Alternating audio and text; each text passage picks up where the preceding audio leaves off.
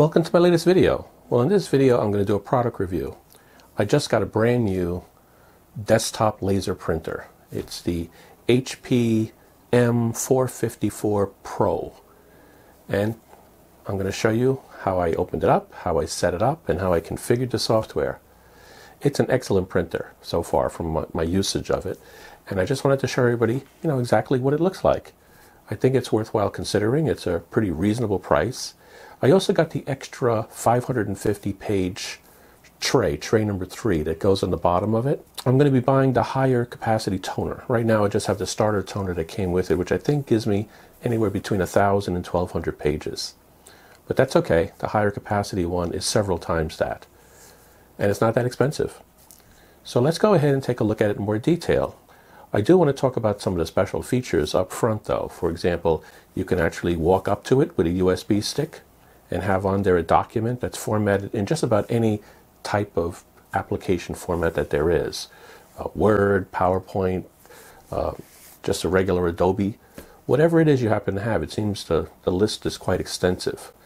Also, it supports using an iPhone. So if you have a phone, well, not just iPhone, but any smartphone, and you walk up to it with one of the print functions that are enabled using Bluetooth or Wi-Fi, it supports both, you can actually print right from your phone right to the printer. There is a little bit of a trick to that. You have to make sure you configure the printer right. As I'm showing here on the screen, there's an actual page where you configure that it actually is available to work, and there's a little password you have to get off of that. I have it blocked out in this case, but you can set it to wherever you want, or you let it, more preferably, choose a random one. It's just a number, like a 8 or 9 digit number. So let's get into it. Let me start off by showing you how to open up the box and get it installed. Stick around to the last end though, because I'm going to be showing you some of the output prints that I got out of it, and some of them are really, really good.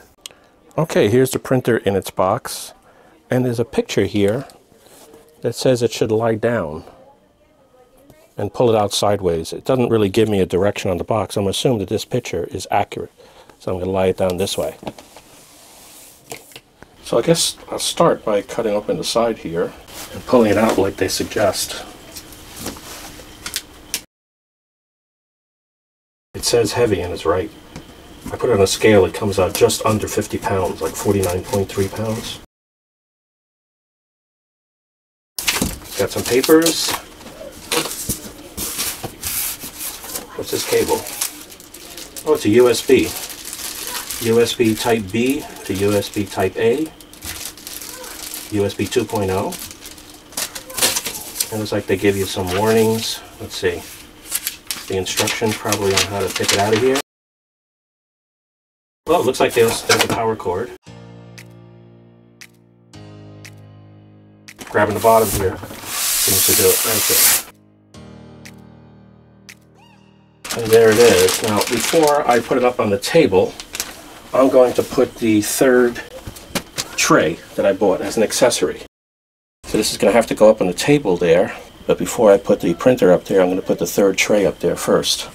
Let me pull this out of the way here so I can get the tray, the third tray. Some more papers on top, looks like the installation instructions. This is very light compared to the printer. I didn't weigh it, but it feels like it's maybe 10 pounds at the most. Yeah, you can do it one hand. So here's the third tray right here. Okay. So let's get these ends off of this first. And here's the tray. I did read the instructions. It's pretty straightforward. There's no screws involved, actually. Let me try to put it the way they described it. Oh, it's coming apart.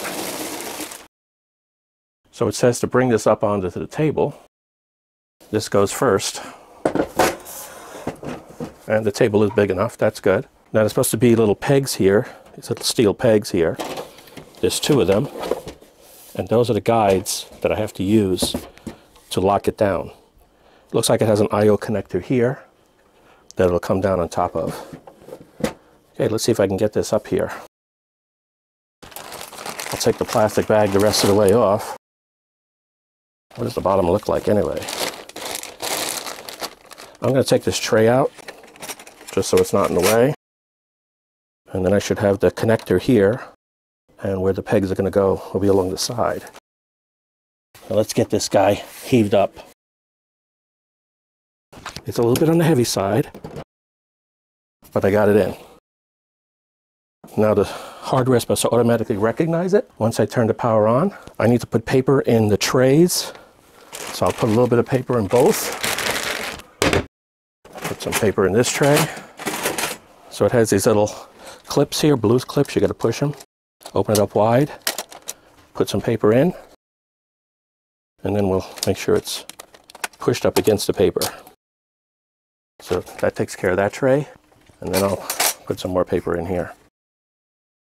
And there we go, that's in, and we'll put this tray in.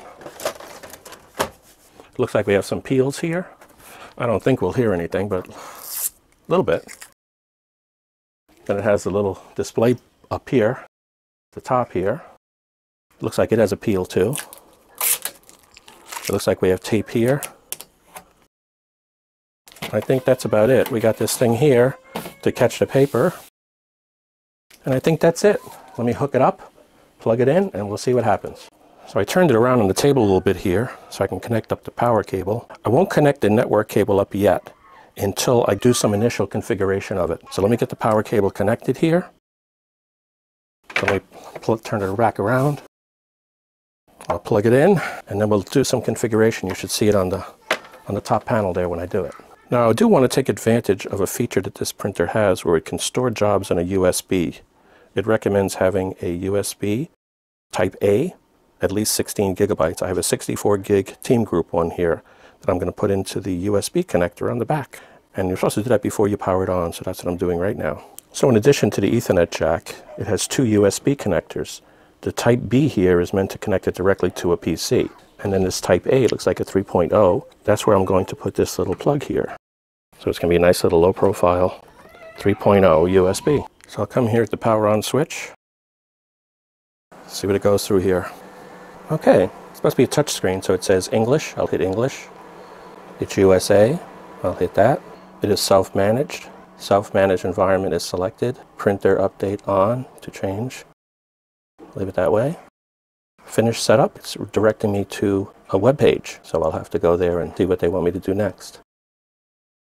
Oh, now it's doing printer is initializing. Please wait. It's calibrating. It smells like a new device, a new electronic piece of equipment right now.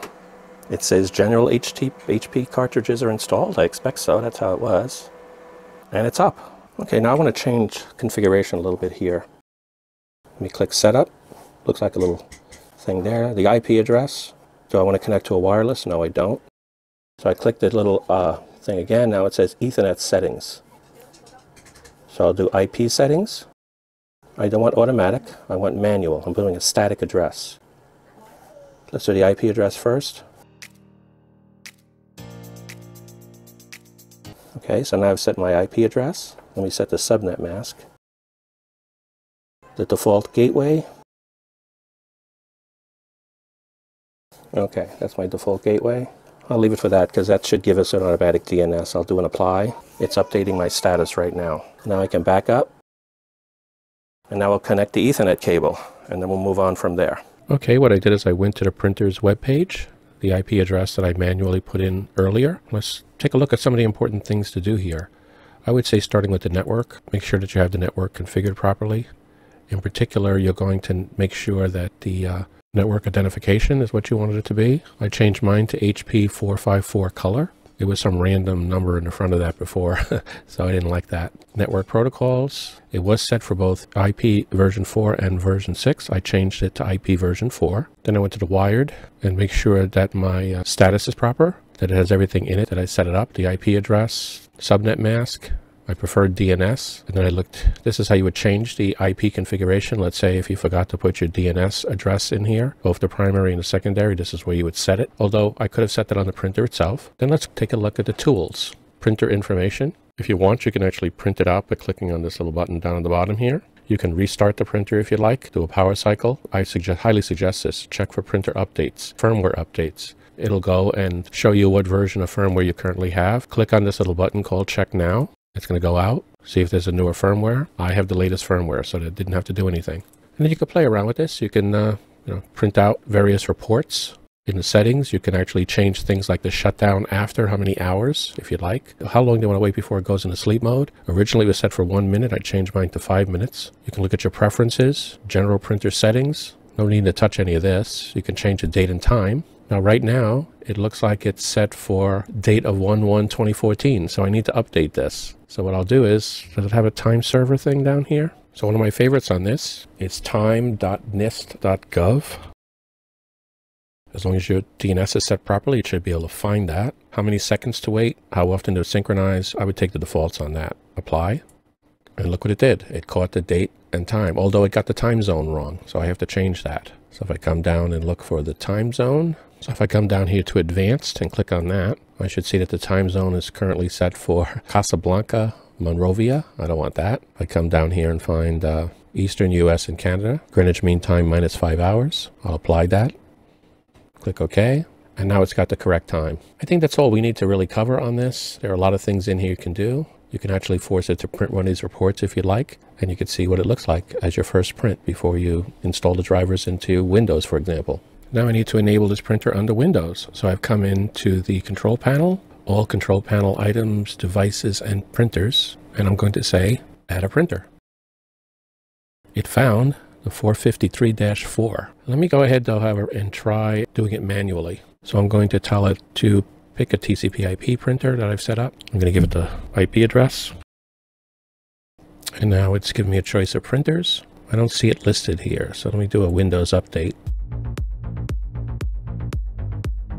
Okay, let's see what it found now. If I go back to HP, it looks like all it found was this 453-4 PCL. Now let me try it, see what happens. I'll just change the name, however.